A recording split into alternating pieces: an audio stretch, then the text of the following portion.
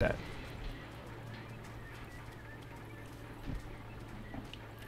Meanwhile, looks like Mannerheim is just kind of capping away here. Looks like he even got some kills, some riflemen down here.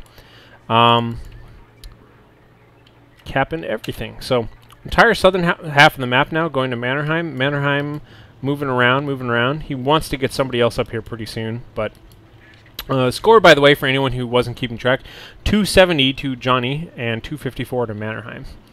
And here we have it. Now everybody's like, all right, we're going to take a breather. I'm going to switch on over to Mannerheim here. Everybody just took a breather and activated their main game-winning ability. And you'll see this is why I like the fact that he has a King Tiger out. Having a King Tiger out is just your final late-game solution. We've already shown that Stugs and Pioneers is really cool, and salvage is going on up here, by the way. Always important to run around and salvage things. Good way to get back manpower and whatnot, and fuel and all that jazz from what you wrecked buildings you can find. Sorry, wrecked vehicles. So, King Tiger's moving up. And he's got a pretty good idea that there's a huge frickin' army coming down here because he just lost his bunker to it. So this King Tiger is getting ready to make a big first impression. And kind of the pressure's on here. You can just feel it in the air. I think Johnny has no idea what's up. So King Tiger is like, all right, better make this good. I got one shot at this. Boom! Oh, he's got 3 kills right off the bat. So the King Tiger is just starting his impressions really well. Johnny's got to react to this and say, oh, crap, I was kind of hoping there'd be a whole bunch of Pioneers down here. That's what was here last time. So King Tiger now swinging around, taking some shots. Stug's going to move in for the tank. To tank, literally, just getting out right up in front here. And it looks like we got a massive flank of engineers with bazookas, but unfortunately they are being met by a big chunk of Pioneers with flamethrowers. It looks like the Pioneers kind of shifted away from them a little bit too early. There's a couple of bazooka engineers left here that are not dead. Meanwhile, the flamethrowers are just flaming everywhere, flaming all over the place. And now propaganda is going down. Great use of propaganda mid-fight, just to give a little bit of an advantage. We can see here that the Stug is busy chasing away this Sherman tank. The skilled tank destroyer, however, is doing some serious damage to the Stug. And, oh, sticky bomb goes off, destroys the engine, and boom, there we go. That thing goes down. Damaged engine, surely a sticky bomb at some point landed on the King Tiger during that fighting. And for the most part, the Pioneers have won this. They were able to take care of all of that junk. Pioneers versus off-map reinforcements, really good if they have their flamethrowers out. Especially since most of those units were carrying bazookas, which is not terribly effective against infantry and that sort of thing. King Tiger looking around to make some damage here. Oh, seriously damaged skilled tank destroyer. I don't think this King Tiger is going to be able to keep up. He's seems to be carrying a building with him. Some chunk of a building. Is that part of a vehicle? Yeah, I think that's actually half of a truck in front of him. So half of a truck kind of stuck to the front of that thing. You got a little bit of a truck on your face there, King Tiger. Anyhow, so you'll see that these Pioneers were clever enough to go and pick up Browning automatic rifles and a bazooka. This squad even has a bazooka and a Browning. And they're just going to go ahead and hunt down these tanks now. And this is, they were missing Panzer Fausts before, and now they have what it takes. Boom, destroying the engine. Boom, and killing the Sherman. So just these two little guys say, oh, by the way, you know, we were in the neighborhood, we thought we'd kill your Sherman, and then gut your corpse and make money out of it. So really good looking stuff there. And the King Tiger is just slugging away at these troops. It's true, they've got sticky bombs, and he really needs to look out for that. But it looks like we've got a little bit of propaganda going down. And once again, you can see these little leaflets blowing in the wind. Oh, I just missed them all. And here comes our skilled tank destroyer now, almost fully repaired, oddly enough. King Tiger just slugging away here. If you're not familiar with these numbers on the right-hand side that I'm pointing at down here, by the way, that's the relative effectiveness against various types of units. It goes from 0 to 9, and it's important to note that King Tiger has a 12 effectiveness. On a scale of 0 to 9, it has a 12 against infantry. So the infantry either need to close in fast and sticky bomb it, and you'll see here they can't. Closing in fast means getting burned alive by thousands and thousands of Pioneers, and this is really a difficult late-game army to fight as an infantry commander, because Pioneer spamming is so anti-infantry. Just mass flamethrowers are just so good. I kind of think you want to see infantry attrition or something in order to be able to keep up with that. Ranger spam with infantry attrition might be good. That sort of thing. Haven't seen a lot of artillery shelling going on either. That could be very effective. Nor have I really seen just a little bit of machine gun nests or anything like that. Maybe back-teching at one point to a weapon support center, having just, 1 or 2 machine guns out there just so you could, you know, support your infantry a little bit better. Suppressing a ton of pioneers as they come running around the corner is a great way to buy yourself some time so you can back off and fight them from a distance, that sort of thing. So that seems like a natural pairing that I have yet to really see going on here, especially since I'm not really sure where I was going with that. So I'll just, you know, take a sip of Coke and pretend that I meant to have silence right there. Anyhow, so we got some mines going down. Let's see, Mannerheim is just kind of gloriously taking control of all this. Look at these flame engineers.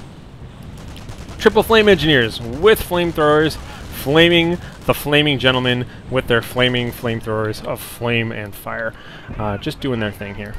Quickly splitting up, quickly capping points. One thing to note, by the way, with pile spamming, when you have a big ball of pioneers, I didn't quite point it out early on because there was a million other things happening, and nice little mine placement there. I love that. But you'll notice when Mannerheim moves up with a huge group of guys and engages some enemies on top of a point, he always picks one pioneer off and has it start capping the point, just right at the beginning of the battle. So by the end of the fight, it's already done. So we've got mines going everywhere. There are 3 mines currently being constructed here. Another one there. I have no idea. Another one, 2 more right there. So just kind of laying mines all over the place. Good habits of good players. I've pointed this stuff out before, but when you have control of territory that you suspect you might lose soon because it's more than you can really control, which is kind of the case here. He's a little overextended, but honestly it's going to be the left-hand side, not the right-hand side, that he loses because of all this infantry coming around the corner here. But it's always good to mine it up, because then when you retreat away from it, people are going to stumble over your mines. It makes it a little bit more costly to invade. We'll see that Vet 2 is going up for tanks right now, as well as another Stug coming out. You can see the flaps here are just kind of permanently blown upwards. I think those get blown out when the engine gets destroyed and they never really reset. You can see you got a little bit of a telephone pole stuck to his tires there. No problem. I'm just going to sit this King Tiger in the center of the map. So things have calmed down a little bit. Looks like we're building up for another mass attack. You can see, God, I love this. I love this bar and bazooka duo here running around. Building up for another mass attack, and there's a lot of cloaked units just kind of sitting around here, so it's kind of hard to scout and see what's going on. King Tiger, however, is just absolutely not worried about any of that. Serious damage here. See if he gets another shot off. No, he's going to shoot everybody else. Firing away at the infantry. The infantry not going to be doing so well here. These guys even just taking a break in the middle of combat. Like, yep, just going to get back to Weldon stuff. And here we go. A surprise from the riflemen from JohnnyCrypto as they're going to be taking some shots. Very quick to retreat, not losing any units here. And the King Tiger now is going to try and support them. Firing away. Boom! Doing some serious damage here to the infantry. 4 infantry left there. They're retreating. Stuff's looking pretty good. 22 kills for the King Tiger, by the way. Another big chunk of riflemen up here, but they are so seriously dead. Oh, that just killed the whole squad right there. I love how you can see that little glowing shell. I don't know if that's just my graphics or what, but boom! See that little glowing shell just drive right into the skilled tank destroyer there. Taking some parting shots, just whiffing that last shot, and nearly a perfect health King Tiger here. 24 kills, just going to sit here. This is the main entrance point. You'll notice that the bunker is back again with mines everywhere. He's completely shut off the front of this base. Gonna go over here and probably try and cap this munitions point. And meanwhile, just kind of hanging out.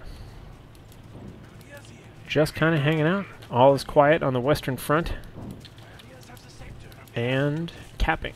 This is kind of important to go around here. These are all very wounded units back there. Taking some shots. Oh, hoping that maybe he can get a final shot on this skilled tank destroyer who zips right around the corner at the last moment there. These guys run around just picking up ordnance. Oh, a couple of riflemen just stick their head out to take some shots and are instantly launched into the air by the King Tiger, who's not going to whiff a few shots into the dirt and see what he can do. So really, JohnnyCrypto's in some trouble here. JohnnyCrypto pretty much had his 2 major victories, and in spite of all of that, the combination of late-game pioneers and armor is just proving a little bit too much for his infantry abilities. Looks like off-map reinforcements was activated once again, which is undoubtedly what some of these units are at the very least. Trying to repair this, repair the remains of this skilled anti-tank. M10 Wolverine. Sorry, getting distracted watching all this other stuff going on. So, Vet 3 Rifleman really needs to get out of there. Just go ahead and get that guy back home. I know they're holding the fort over here, but he needs to go home pretty soon. So, here we have the off-map reinforcements backed by the skilled tank destroyer. It looks like it's going to stab on out for one last big hurrah. And, oh, right off the bat, looks like both of the engineers get taken out with that. Skilled tank destroyer looping around, giving them the old loop-de-loop, trying to fire at the rear armor there and blocking them off. Meanwhile, all of these engineers getting just absolutely just getting hit with propaganda, trying to do their best to try and fire their bazookas at close range while the skilled tank destroyer drives around and around. No luck whatsoever. King Tiger has just no problem taking care of that. And it looks like artillery is getting called in. Artillery calling in. King Tiger backing away, everybody backing away, honestly.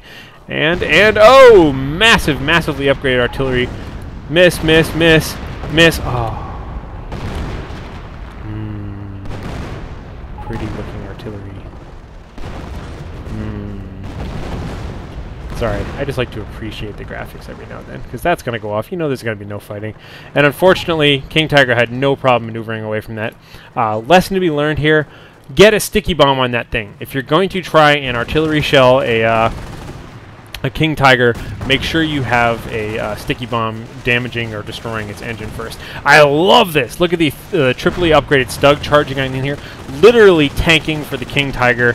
He's just going to sit up here and absorb all of the rocket shots that he possibly can, while the King Tiger does all the damage, while the Pioneers are going to be just kind of doing their thing. Look at this flaming Stug, just like, yep, I'm on fire and running you over. Just, you know, a little bit of added insult to injury. But it's perfectly capable of sustaining this kind of damage. Meanwhile, it looks like the engineers are just kind of running out. Now that these this big off-map reinforcements blob has been really wounded, Pioneers are just very happy to come running on in here, doing whatever damage they can, and letting the Stug and King Tiger just fire wildly. And it looks like that's pretty much going to be a good game here. Unfortunately, you can tell that almost all these units are just single units and pairs of units, grabbing bazookas at the last second, trying to do the best they can, but this pile ball here is just going to be enough to finish them all off here. So, but yeah, it's very important that if you're going to try and take out a King Tiger with artillery, then make sure you sticky bomb it first. It's almost always going to be a complete waste otherwise. Earlier replay, I believe Stefan Haynes had a really elegant kill against a Tiger, not a King Tiger, using the exact same technique. If you want to see that replay, go ahead and check it out. It's kind of early on. I forget who it was against. But he camouflaged his rifleman, snuck up behind it, threw a sticky bomb, and then while the Tiger was trying to figure out what was going on, he dropped the artillery down on the damaged engine Tiger. So, and there we have it. So these guys are kind of chatting it out a little bit. Let me go ahead and just fast forward this a little bit here, because I think we're going to see one last off-map reinforcements, along with a sniper, oddly enough. That's not, you know, not terrible. I mean, you know, you just kind of get it randomly, so hey, why not? Big old sniper in the middle of all that. So big ball. The two of them are just kind of politely chit-chatting. Always be aware of this, by the way. Sometimes players, I think Johnny is a fantastic player, but there's a little bit of deception possibility. My God! With just kind of having some polite chit-chat and then being like, oh, by the way, I'm going to attack you with my ultimate ability once again. Just kind of a big, huge suicide rush. Look at that wonderful water plume there. Double Vet 3 Stugs out here, though. These things are just frickin' tin cans. And unfortunately, he just kind of does this drive-by with his army and loses huge, you know, non-trivial amounts of his army, just kind of getting them into position. So I think maybe Johnny really has given up here. He doesn't care. He knows the game is over. He's preparing. He just wants to have a little bit of good chat. And, you know, I'm a huge Day 9 fan, as you all know, and he often talks about this with, you know, he says that, you know, at the end of a big match, when you have a big, long, stressful match, here we are at a 45-minute long game, it's really important not just to be like, "Argh," and quit the game and leave frustrated, but just to sit here and talk. And you notice that these two people, totally professional, well-mannered, and he's just kind of talking and getting it out of his system and kind of clearing his head and kind of going over, already while he's still in the game, just kind of talking about what happened. And I think those are habits of really good, effective players as well, is that they don't just bundle up, you know, their frustration with the game and leave right away. But he's just kind of like, ooh, boy, that was a good game. You know, he's just going to throw these units out here because why not? It's fun. But pretty much they're all done and just kind of chit-chatting about all that sort of stuff. And just a big old massive tank fest here. Suppression coming from this King Tiger, or the combination of all of the above, perhaps. A little bit of propaganda. And now the tank's just driving on in. Boop-a-doop-a-doop-a-doop-a-doo. Love that.